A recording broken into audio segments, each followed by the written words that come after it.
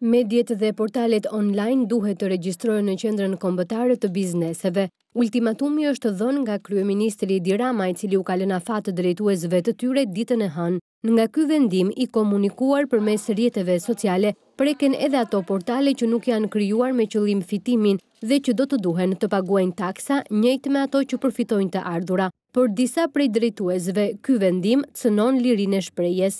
Çdo kush ka drejt hapi një blog e nuk besoj që do të jetë Kryeministri që ta ndaloj.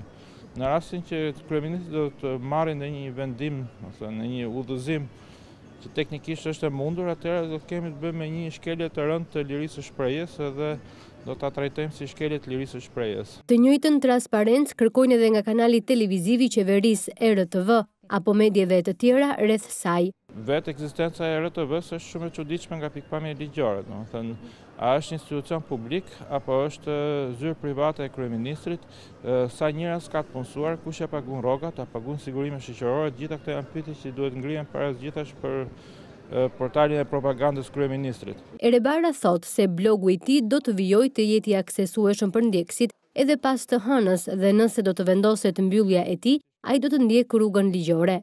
Unë nuk kam ndërmend ta regjistroj blogun tim në Qeveria sepse nuk kam të ardhura nga ai blog dhe nuk kam aktivitet biznesi.